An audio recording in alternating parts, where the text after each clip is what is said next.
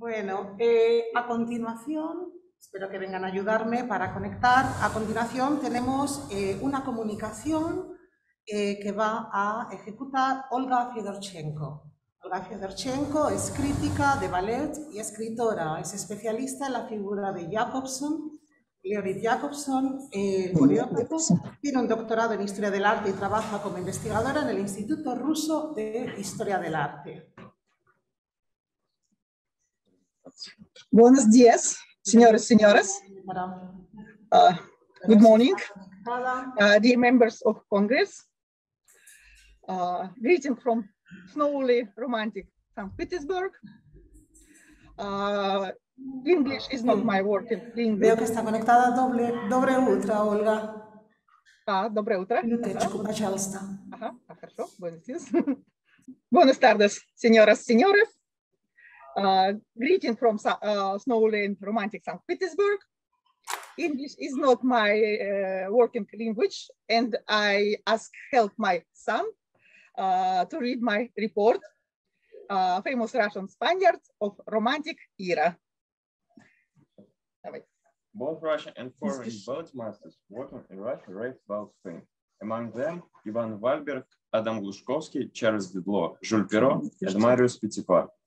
They materialized their dreams, and some of them their recollection about Spain, in dancing format.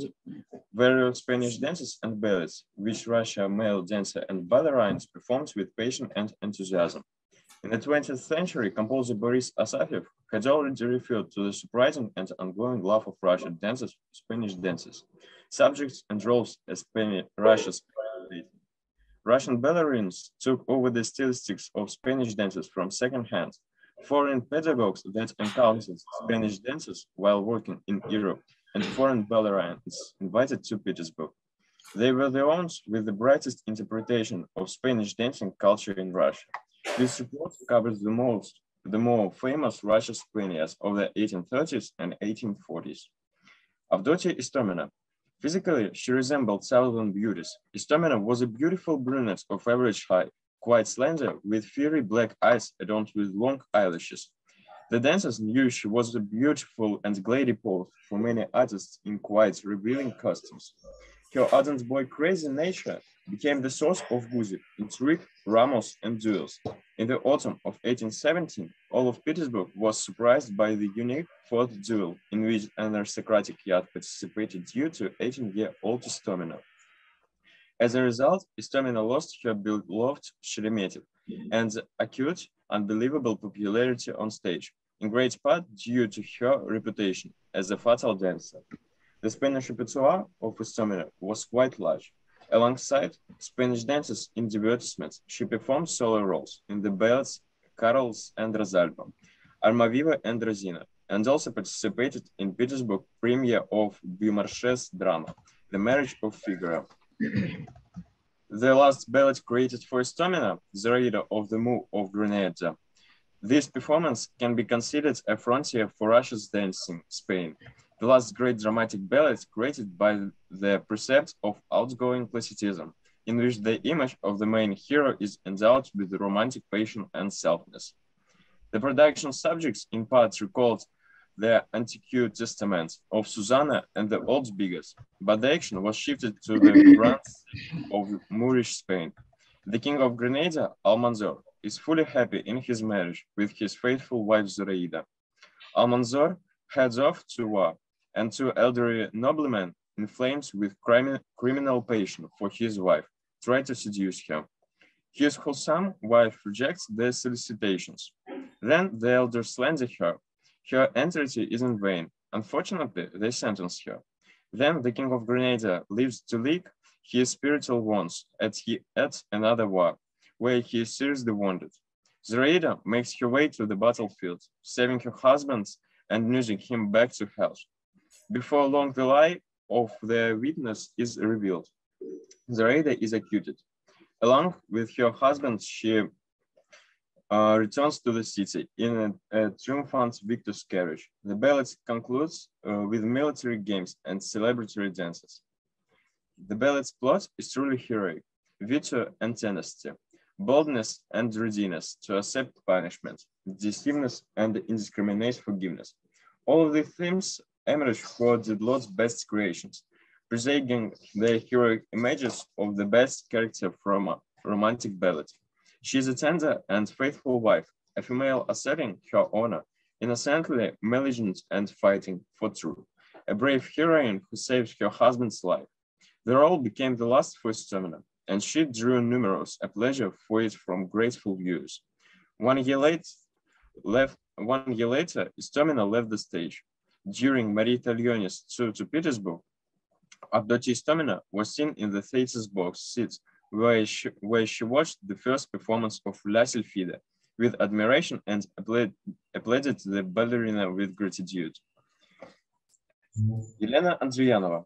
Marie Italiani's performance in Petersburg had a tremendous influence on other heroine of this report, Elena Andrianova. She was a truly talented ballerina, alongside full mastery of the arsenal of virtuosic classical dance. She was considered an excellent pantomime actress and a wonderful performer of character dance, among which she performed the Spanish dances best of all. Andrianova performed Russian prime of ballet Paquita. The role of the Spanish girl Paquita combined classical and character dancing and elaborately developed pantomime episodes. In the classics, Andrianova impressed viewers with her ethereal lightness, and in character dances with her fiery movements. According to the critics in the reading Pas de Folie, the dancer outdid herself. One barely noticed the hardest steps and poses. Andrianova has never before been so amazingly good. She was steps herself. In the crowning moments of ballet, Andrianova and Petipa performed divinely and with great lightness. In the El Jaleo de Cadix, a charming dance, Paquita's suffering was weirdly portrayed by the dancer, and the critics claimed the remarkable mime talent of Andrianova corresponded to a great extent with the ballet's success. Andrianova became one of the first Russian dancers who danced so many character dances so successfully, with equal success, combining performance in classical ballets and divertissements. Her contemporaries spoke of the dancing role created by Andrianova as follows. She had no rivals in the various Spanish dances, requiring searching, charisma, and captivating charms. Her Katyusha, the crowning dance of Andrianova, and rarely did a performance of its encore without a request for an encore, was referred to by the enthusiastic Russia Vesmaka as a tornado of lively passion. Elena Andrianova was able to express herself to the maximum extent in Spanish dances. It was in them that she displayed proud inapproachability, hot passion, and penetrating tenderness. It was the Spanish dances that this Russian dancer was able to create her individual Spanish theater, and she remains in history out of the best Russian Spaniards. Olga Schleffert. The artistic individuality of ballerina Olga Schleffert was also formed around the direct influence of Marie and Filippo Taglioni. Schleffert was 15 years old when Marie Italiani arrived in Petersburg. Filippo Taglioni used the young dancer in his ballets, creating secondary roles for her. According to testimonies from her contemporaries, Olga Schleffert, dancing alongside Marie Taglioni, followed every gesture, every movement of the ballerina, studying her mania and feasting her eyes on her grace. After Marie Taglioni left Russia, Schleffert's talent continued to perfect itself, and she performed solo roles. One of her significant roles was Myrta in Giselle, and promised to become a star of Russian ballet, but repeat consumption led her to her grave at the age of 23 in 1845.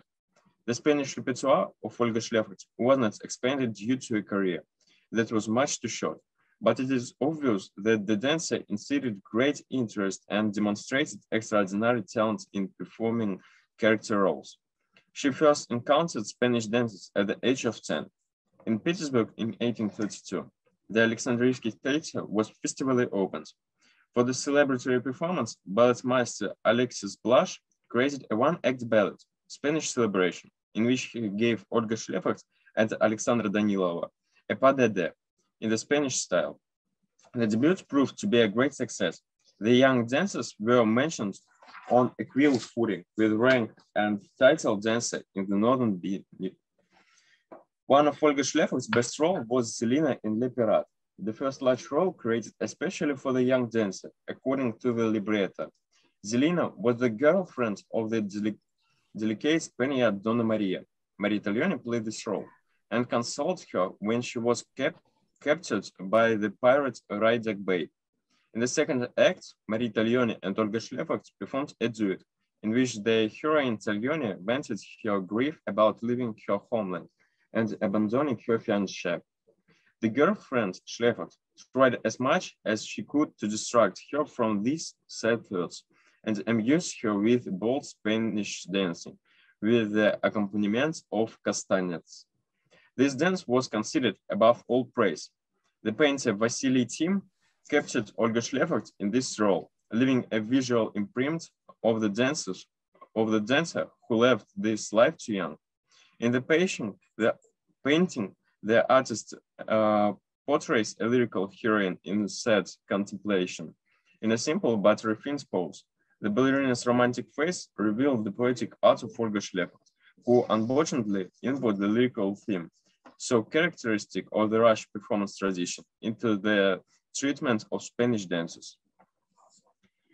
The artistry of Russian ballerinas of the 1830s and 1840s, Avdotia Istomina, Elena Andrianova, and Olga Schlefer, attest to the sincere interest of Russian culture in Spanish themes.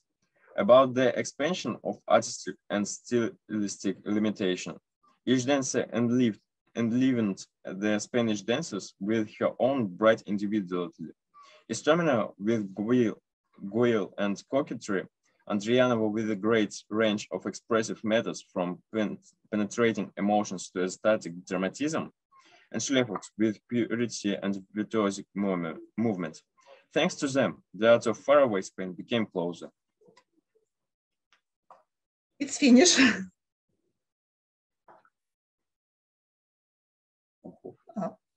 Новый микрофон.